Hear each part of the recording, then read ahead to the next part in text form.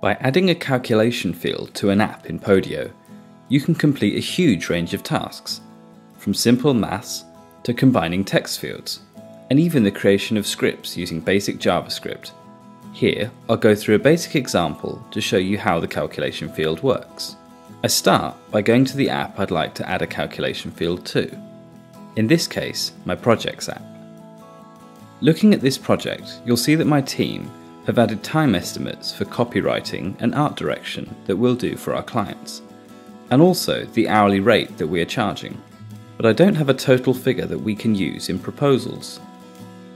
To get this, I'll click the Modify Template button and add a calculation field to the app by dragging it from left to right. In this case, I'm going to add the hours that we're estimating and multiply them by the hourly rate that we're charging.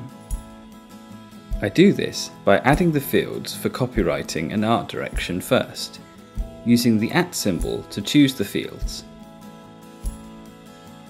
I then multiply this by the hourly rate.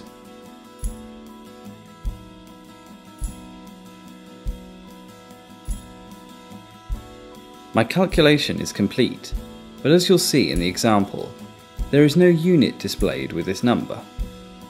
I can first choose how many decimals will be displayed. In this case, I'll choose not to display decimals to get a simple round number.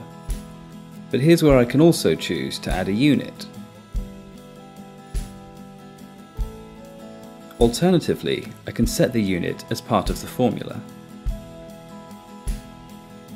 Once I click Done, my calculation field is added, and the calculation will continuously run in the background and update whenever new data is entered.